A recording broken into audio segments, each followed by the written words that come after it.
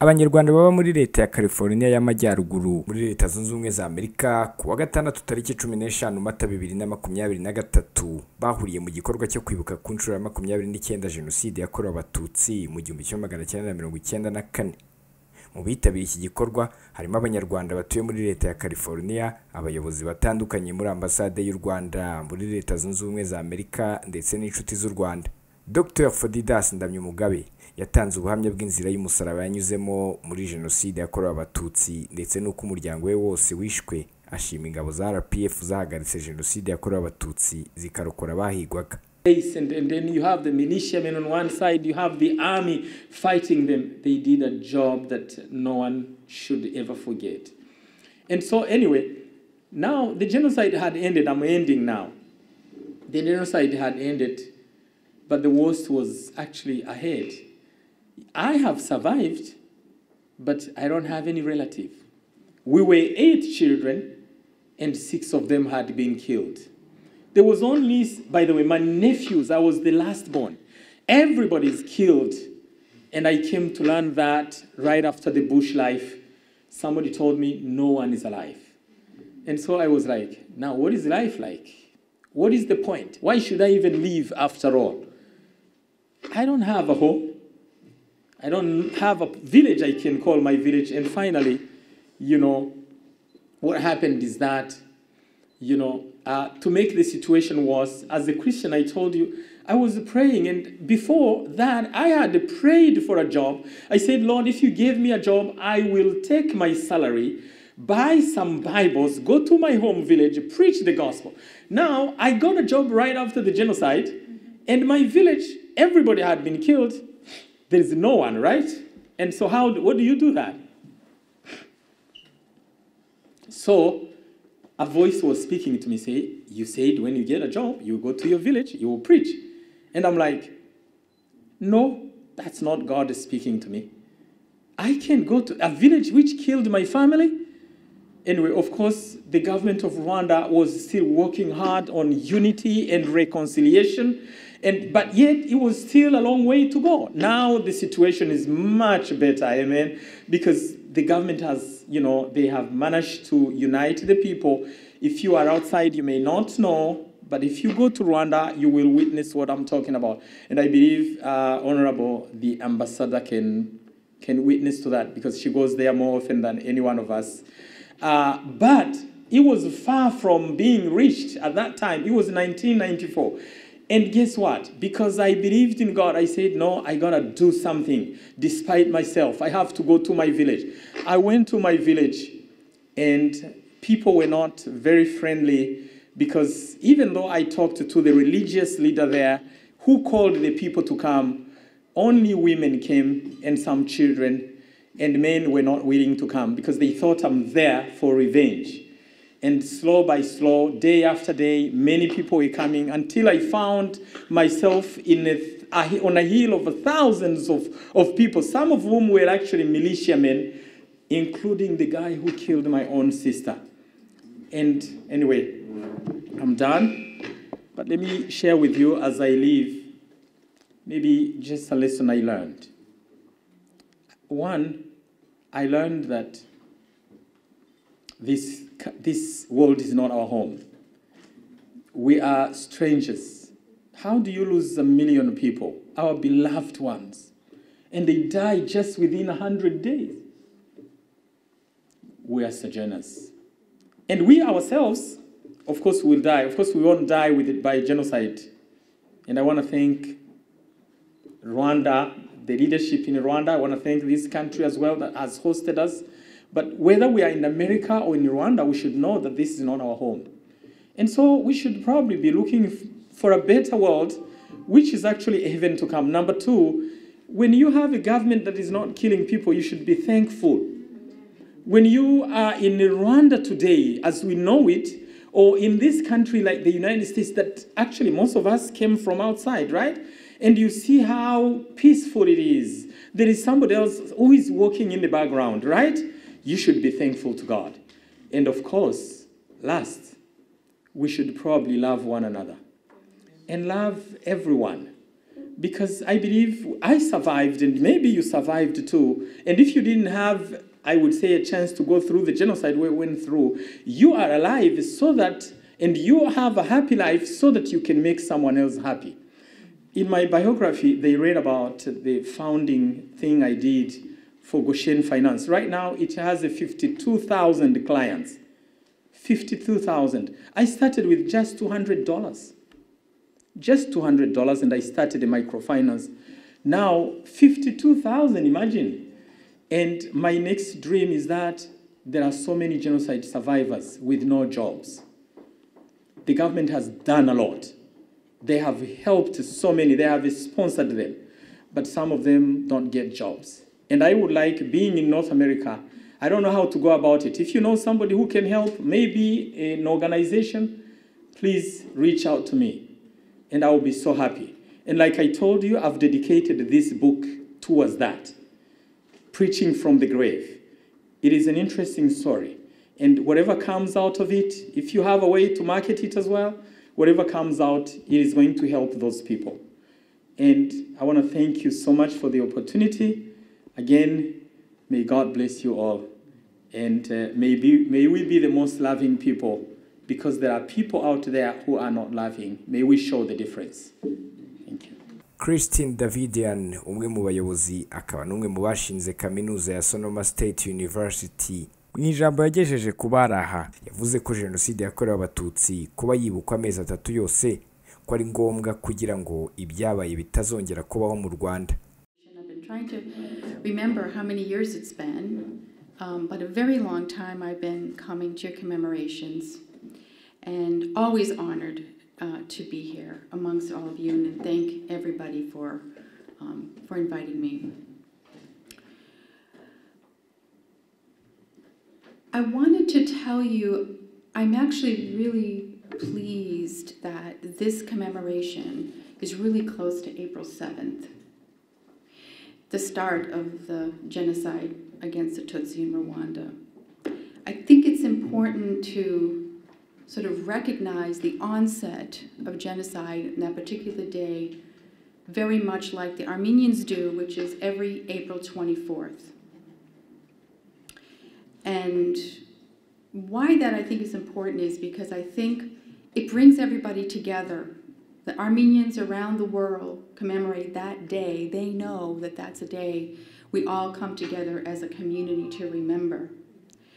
Dr. Boatamu Masupoe mu ijambo rye yavuze ko buri gihe iyo habaye kwibuka Jenoside yakorewe Abatutsi atumirwa, kandi ko kuri iyi nshuro nubwo yararwaye ariko byari ngombwa ko yitabira akifatanya n'abandi, ndetse avuga ko kwibuka Jenoside yakorewe Abatutsi ari uguha icyubahiro inzirakarengane zayiguyemo, ariko yitsa ku kuba kandi n'abakomoka ku bazize Jenoside yakorewe Abatutsi ndetse n'abarokotse hakwiye kuzirikanwa n'ingaruka zirimo ihungabana batewe n'ibyabaye ku babyeyi babo, ariyo mpamvu gukumira iyi Jenoside ko yakongera kubaho ari ingenzi.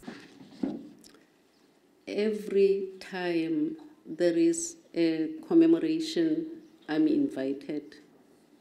And every time I make it a point that I come. This time it was particularly difficult because of my health reasons, but I had to come. So thank you for inviting me. I ask myself, why do I always come? You have just talked about never again. If I didn't come, then it means never again to me is just a convenient utterance. So even in times of inconvenience, if I really believe that what happened in Rwanda should not happen again, I should make an effort and come and be with everybody to commemorate what happened in Rwanda in 1994. Yes, we are here to raise our voices, honor those who were killed, honor the victims and the survivors. And I also want to remind you that the next generation, we should remember generation trauma. The children of the survivors are also affected by what happened to the people who were killed, what their parents have experienced. So it's important to remember that. I'm not going to say a lot. I just want to say that let us not make never again a slogan. Let us make never again something that we live and breathe, even when it is inconvenient. Like you, Christine, I'm just so proud of Rwanda and Rwandese, how they keep the memories alive. And I know it's not easy because there are denials. It's like we are victimizing the victims again. And all what I can do as an individual is to make sure that I do not contribute to that. So thank you, and continue with the remembering, the uniting, and the renewing. Thank you. Bwana Abdul Bigirumwami, umuyobozi w'umuryango w'Abanyarwanda batuye muri California y'Amajyepfo muri Leta Zunze Ubumwe za Amerika, we yavuze ko kwibuka uyu mwaka ku nshuro ya 29 Jenoside yakorewe Abatutsi ari igihe cyo kuzirikana ibihe bibi igihugu cyabayemo ndetse no gutekereza ku buryo bitazongera kubaho kundi na rimwe. This year marks the 29th commemoration of genocide against the Tutsi in Rwanda. It's time for remembrance, reflection, and commitment to ensure that such atrocities will never happen again. We remember more than 1 million people, the Tutsi, who were brutally murdered during the genocide against the Tutsi in 1994. We also remember the courage and resilience of survivors, some of them are here, who really continue to heal and lead their lives in our communities. As we commemorate this day, it's important to recognize the devastation which happened during that time in our communities and make sure it will never happen again. Let us know, and let's honor the memory of those who lost their lives during the genocide and continue to work towards a more just and inclusive world. Thank you. Bwana Yehoyada Mbangukira, umuyobozi w'umuryango w'Abanyarwanda batuye muri Leta Zunze Ubumwe za Amerika, yashimiye Ambasaderi Mathilde Mukantabana kuba yaje kwifatanya n'aba Banyarwanda kwibuka ku nshuro ya 29 Jenoside yakorewe Abatutsi ndetse no kuba akomeza gushyigikira Abanyarwanda batuye muri Leta Zunze Ubumwe za Amerika mu bikorwa bitandukanye bakora. Many of you that have known her have either been to her house more than once, more than twice. She's one of the most hospitable individuals you'll ever find, and she deservedly is in a position where she can influence and indeed help as many of us, not only as Rwandans, but as members of this community. And she has lived in this town, this part of this town, for many years. And one of the things that endears her to me for the years I've known her, and that many of you can attest to, is she is an advocate for just about anybody. Children, parents, and most of you who know her, you can actually call her friend because she is actually that accessible and that friendly to many of us. She just so happens, in her friendly, loving way, to be the ambassador to the United States and a non-resident ambassador to Mexico, Brazil, and Argentina. She was an educator for a long time before she became Her Excellency. And she lived in this town where I understand social media is a light, is a buzz, is a blaze, that she was given an honorary degree, doctorate degree in humane letters. Now that is an accomplishment. Honorable Ambassador, we welcome you home. She is one of those unflappable people. She is, for lack of a better expression, tough like iron, but she is the most gentle person you can ever encounter. And I am privileged, Madam Ambassador, to work with you, to know you for the years. I can tell stories after that many years, because one of the times I most remember is I was sleeping in her living room on a mat or a blanket. I don't know what it was. I have no idea why I was there. It is so long ago. But that is the kind of friend that you have been to many, many of us. Ambasaderi w'u Rwanda muri Leta Zunze Ubumwe za Amerika, Professor Mathilde Mukantabana, we mu butumwa yagejeje ku baraha yavuze ko kwibuka Jenoside yakorewe Abatutsi mu 1994 ari uguha agaciro n'icyubahiro abishwe no gufata mu mugongo abayirokotse. Yashimangiye ko inshingano yo gukumira Jenoside ari ya buri wese. Mu butumwa bwe kandi yagaragaje ko nubwo Jenoside yakorewe Abatutsi yahagaritswe, hakigaragara ikibazo cy'ingengabitekerezo yayo, iba hanini bigakorwa n'abayigizemo uruhare n'abambari babo. Asaba baraha kubyamagana mu buryo bwose bushoboka. It was so easy at the end of genocide to go through revenge killing. It was very easy. If we all knew who had killed our parents, you know, or we knew people. So if we were in a position or capacity to get revenge, you could have done it. But that light I'm talking about, that was lit in our country, that was thinking in terms of saying, this is one nation and we all live together. We just have to find a way to come together as people, chaff and grain, and try to mold a nation that we'll be happy about. That's how reconciliation came.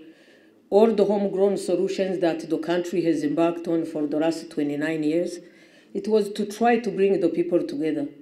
But more importantly, to guarantee that any child in Rwanda who was born, whether it was from the killers, is not going to carry the shame of the parents. Is to say this is the new Rwanda, we are all coming together, we have to find ways to mourn together, to be together, and to face what happened together. So naming genocide against Tutsi, there were people who were saying, why are you naming? Naming is part of our history, and I think all generations have to face how it was possible that one group of people would accept to kill the other group because of who they were.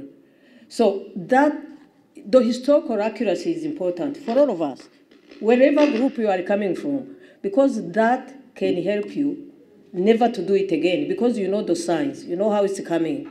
I think you've seen the video, the short video, they were showing that even though we are talking about 1994, but it was building up since 1959, 1963, you know, I left my country in 1973.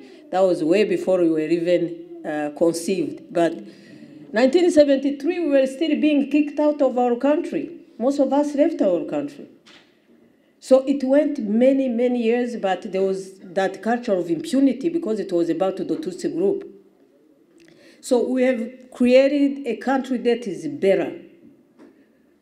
When we look back, unless the new generation fails the country, it will never happen again. This is a place, when we talk the never again, at least we have a guarantee in our country it won't happen, unless the new generation comes and go backwards. Because we are together as a nation, people have come together. It's not perfect, it's a journey that we have to continue. But at the same time, we have to understand that we've left that behind because of our leadership. That's the line we've given ourselves as a nation. And all the young people, if you look, when we send Abanyarwanda, Ndi Umunyarwanda was a phenomenon that most people were always fighting against, but Ndi Umunyarwanda determines you as a full Rwandan, whether you used to be Hutu, you are Tutsi, it doesn't matter how you see yourself, but under the rule and the law of Rwanda, all people are Rwandans. And this is what can guarantee that no one who has an identity card, you were lucky that that young man gave you the identity card, but you could be killed. I remember when we were leaving our country, 1973, and I'm going to leave quickly. It was one of the most stupid thing of youth, because I remember I tore down my identity. When we got to Burundi, that was the first thing to do. We kind of, but now sometimes I wish to have it for historical records. But I'm the one who, we were just there and you said, let's throw this stuff in the Akanyaru. Akanyaru is the river between Rwanda and Burundi. We said, this is the end. We thought it was the end of it, everything. You were talking about being a refugee. That's what, you never think you'll ever come back. You never. So it took a long time for us to understand that maybe we'll be back in the country, we can show those evidence, like the older generation we are, and to say, look at what used to be. Because sometimes for young people, maybe you might think about what we say, and it's like a fiction. Because, or no, this is real. This is real. And you know what? Genocide is not something that really kills the people dying. It kills our humanity. We all die. It destroys people. Ibikorwa byo kwibuka Jenoside yakorewe Abatutsi ku nshuro ya 29 birakomeje hirya no hino ku Banyarwanda batuye mu ntara ya 6 muri Leta Zunze Ubumwe za Amerika muri iki gihe cy'iminsi ijana. Simeon Stizo Muhumuza, One Nation Radio, ijwi rya diaspora muri Amerika.